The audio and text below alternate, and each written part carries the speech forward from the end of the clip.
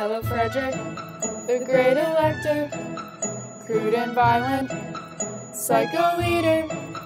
Thanks for nothing, except your army. Oh wait, you kidnap men, but never use them. Serfdom, suppression, and unhappy people. We don't care that you were trouble. Can't wait till you're gone. Wish you weren't due. When you vote, make sure it's not for Frederick. Frederick was only 20 years old when he succeeded his father as Great Elector of Brandenburg.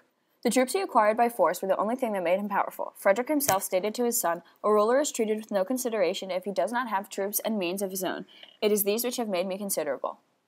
In 1655, he reduced the authority of the estates, making himself an absolute monarch. Later, he imposed taxation on his people because the estates of Brandenburg would not grant him revenue. Frederick the Great Elector created a settlement called Gross Fredericksburg and chartered the African Trading Company in order to promote his wealth and riches.